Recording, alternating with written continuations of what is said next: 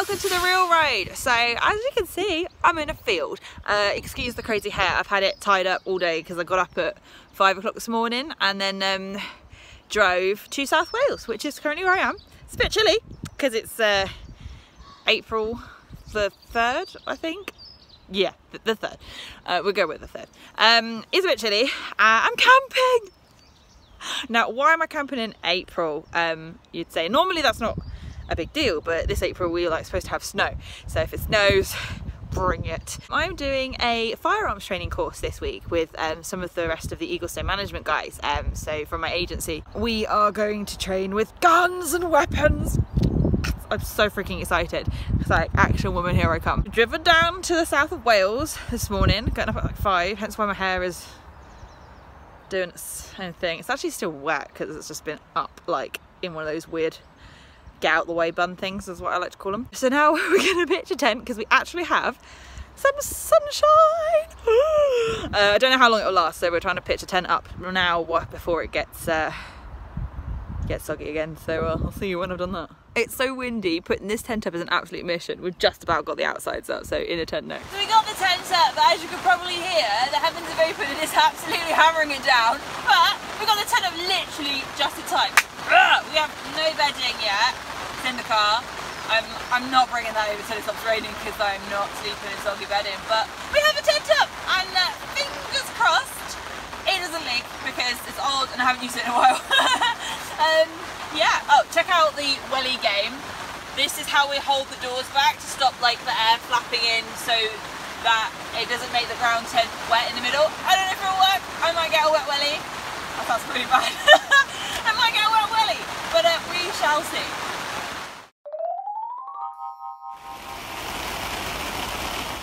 It's finally stopped raining and I don't care that I look like crap because quite frankly it's cold and it's probably going to rain again. So the tent, there we go, it's up in the background and I've got my dolly mixtures, and while we've got some sort of sunshine, I'm going to go for a walk in the woods. Crossing over the train tracks. So weird being out of London and actually like just walking over train lines again. Everything is so muddy. I'm so glad that I brought my wellies. Gigantic puddle of doom. Absolutely. Oh my god, my foot's like on. Oh, look at that squirrel.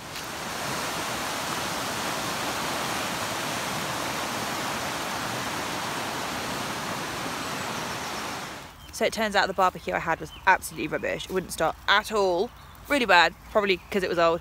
Anyway, I improvised. Check this out. We found some wood in the forest, like that someone left behind whilst foraging earlier on. So I improvised and turned the barbecue tray into an actual fire.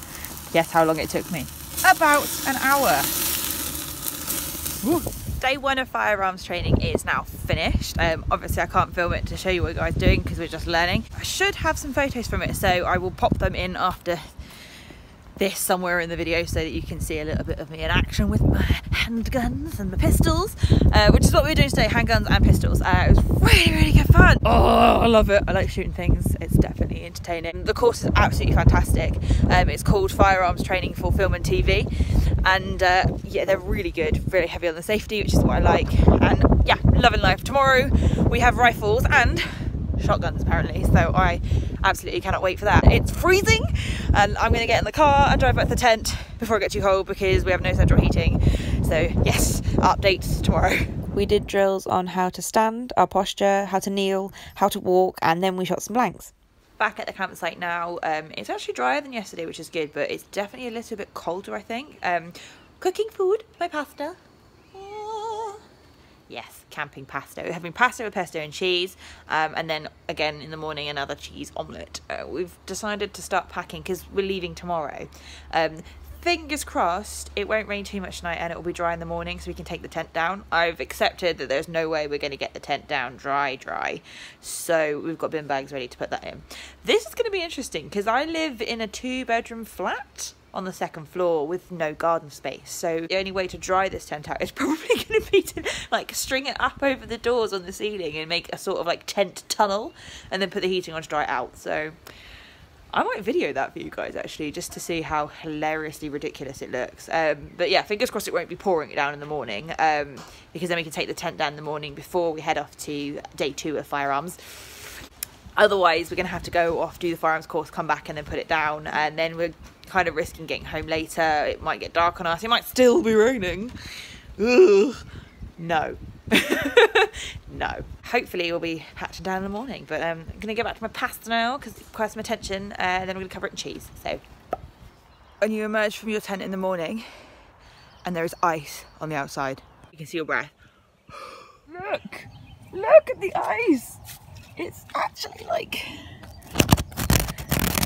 I think to say it's cold last night, probably like an understatement. Really funny actually, I sent a photograph of myself camping to my agency's group chat, and my agent was like, guys, stay outside our room, and everyone's like, come in, hashtag save Lydia.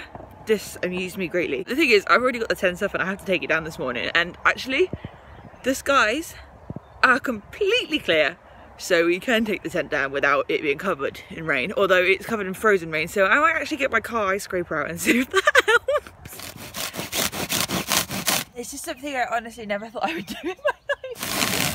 It's kind of working. I want to put it down without the water inside, because otherwise it's going to melt and then just be soggy as hell. Yeah, this is our morning. De-icing its head with a car de-icer. Yay! We're on day 2 of firearms training, so we've been doing rifles today so far. We've been working with the AR-15 and also the AK-47. I've had an AK-47, one of the older ones, which has been really cool because it has like wooden bits to it. Again, if I've got any pictures that I'm allowed to use, I will put those in after this bit of the video, or you might have seen it already.